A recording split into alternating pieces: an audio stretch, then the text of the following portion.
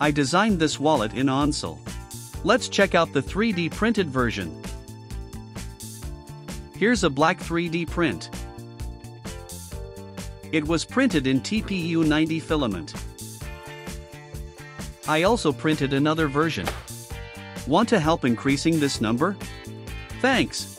This white version is also printed in TPU-90. Money can be extracted easily.